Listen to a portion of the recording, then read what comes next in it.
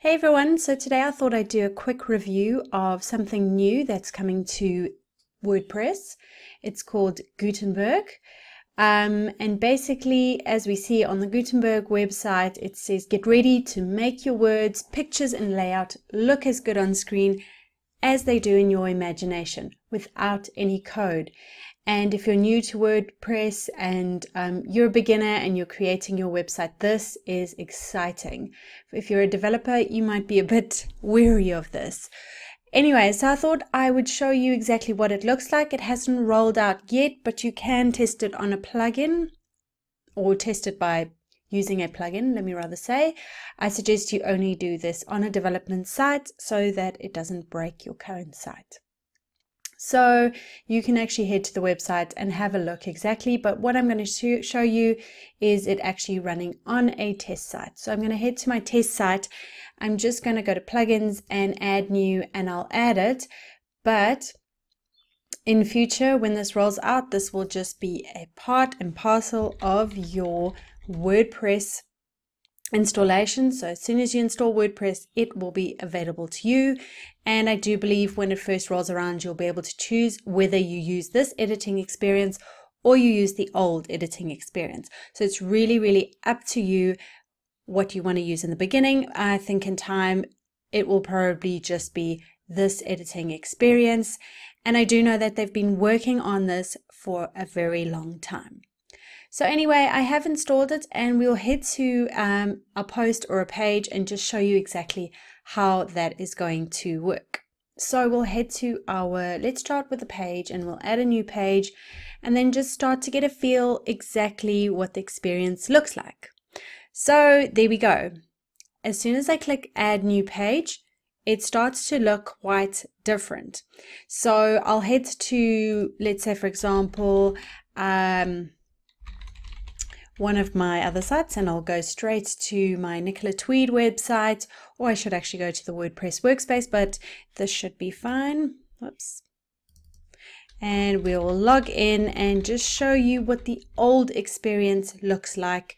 Actually, let's pop back to this post here and just have a look if we can go back to the old one. No, I don't see anything there. Okay, so let's just try and log in here.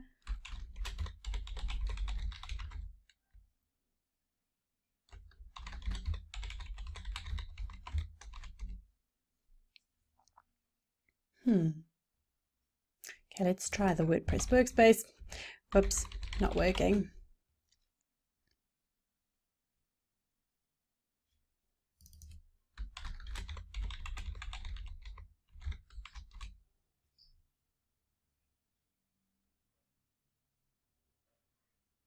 Okay, so that's logged in. Let's look at a page. Click add new page in our WordPress workspace. And there you go. This is what the old editing experience looked like. Not as sophisticated as this Gutenberg is. So let's head back and see exactly what we can do. So basically we can add our title here. So let's call it the About Us page. And we can start adding in the content. Yeah, which is quite awesome. We hover over it, we get a chance to actually create a heading, a list, a quote. Just let's make a heading there. So we'll make it into a heading and we'll just keep it as a H3 tag. That's perfect. And we'll make it bold and italics. If you want, you obviously have to bold and italics it there. Okay, so that's quite cool. Then you can go ahead and you can actually add in a gallery. You can add in an image, and I assume this is a heading. So just adding in blocks of content. You can click add block and then it brings up all these awesome blocks that you can just add in. So it's really easy for you to format your blog post or your page. So we're just going to add in some content. So let's go to Cupcake and grab some content and add that in.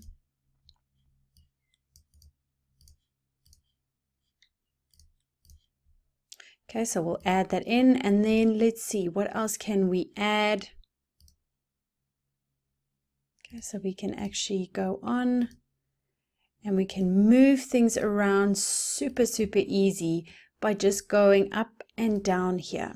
Okay, so once you're finished, we want to add in something else. So let's see, we're going to just have a look, more options. Okay, and now when we're done with that, we just press enter. Gives us the next option, which is adding an image. So you can upload an image or you can add it from the media gallery, which makes this super easy. So let's upload a quick image. Let's just see, that's perfect. Okay, and that image will simply be added. You can also align it, whether you want it left, middle, you can link it, you can even edit the image there. If you want, you can then put in a gallery. That's super awesome. Okay, so another thing we want to look at over here on the right hand side, we've got a bit more information and options. Basically, it's just showing you it's visible to the public. So much like we had on the old page editor, we had status with draft, visibility, public. Okay, so the public, publish, pending review, and move to trash.